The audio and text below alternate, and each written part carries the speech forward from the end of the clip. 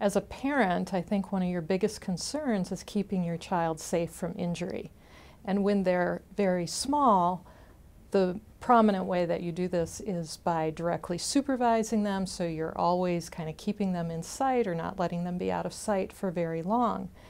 But then as kids get a little bit older, it gets harder because they're more off playing on their own, maybe outside, maybe in the neighborhood, and then the child needs to be the one that can figure out what's safe, what's unsafe to do.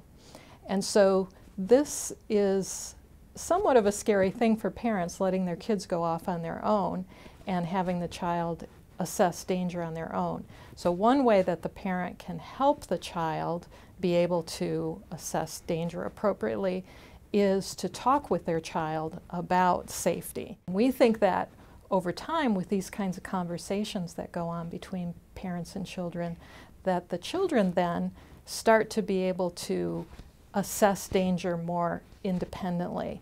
And that then allows them to be able to go out on their own and behave safely, which is, I think, the goal of parents.